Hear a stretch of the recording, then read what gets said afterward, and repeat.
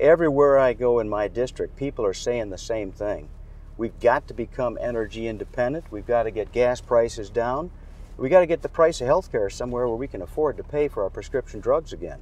People today have to go to the bank before they go to the pharmacy to get the prescription drugs they need or their family needs. That's just plain wrong.